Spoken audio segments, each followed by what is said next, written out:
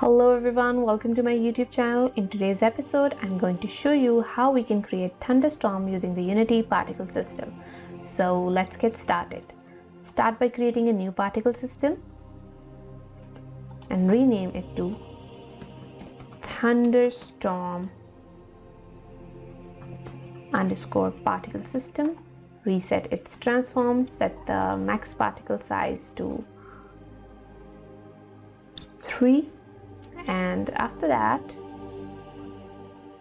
set the Y position to 100, set pre-warm, and start life would be 5, start speed would be 0.2, start size would be random between two constants, and the values would be 100 and 300. Okay, after that, rotation, start rotation would be random between two constants, and the values will be minus 360 to 360. Okay, now the start color would be a bit of a light blue kind of color like this, and set its opacity to lowest like this. Okay, maybe grayish light blue, let's see, we'll change this later on. Set the emission to 40 and shape would be a box, and its scale would be 500 by 500. Okay, that's how clouds will look in the sky. You can raise it above a little bit. Okay, but it's not done. We have something else to do. Set the color over lifetime to something like this. Set these ones to 0. Okay, after that, change size over lifetime to something like this. Add a keyframe here, drag it above like this.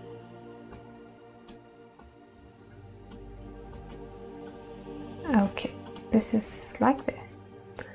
Okay, set the renderer to horizontal billboard. This is how it will look above in the sky.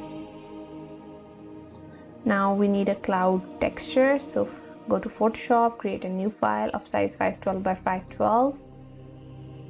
Okay, paint the background. Paint the background with black. Create a new layer. Create a brush tool. Select the brush tool. Set the brush color to white. And make sure the opacity is low, and paint a cloud, a random cloud like this one. After that, pick a razor and make sure its opacity is like this. Move it like this, increase the size of your brush, and like this. Then again use the brush and paint it like this. Hide the background and save it as a PNG. And rename it to cloud. Import your cloud into your Unity project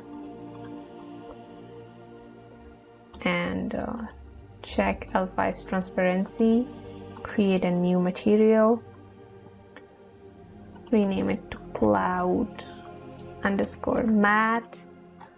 Set the shader to legacy shader, particles, alpha blended. Drag and drop your cloud, drag and drop your material onto your thunderstorm. Okay, after that, now duplicate your thunderstorm, make it a child of this one. Duplicate your cloud effect and change shader to legacy shaders, particles, additive. Drag and drop this one here. Okay, now set the Y position to -1.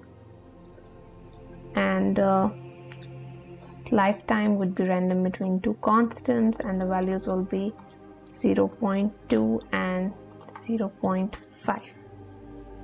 Okay, so these are really looking like thunderstorms. This color would be a bit of a darker blue, and let's change this lighter blue as well. I really don't like it. This one is better, or this one. Okay, looks better. Go back to this one. This blue should be a bit like, okay, much better.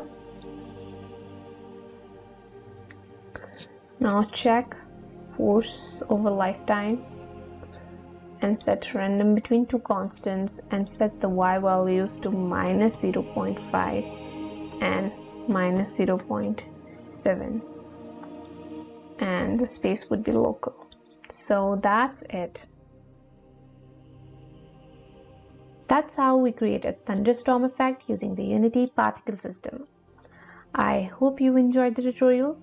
Make sure to hit the like button and subscribe to our YouTube channel for more videos. If you want to see a VFX effect tutorial of your choice, let us know in the comments. We will see you in a new video. Goodbye.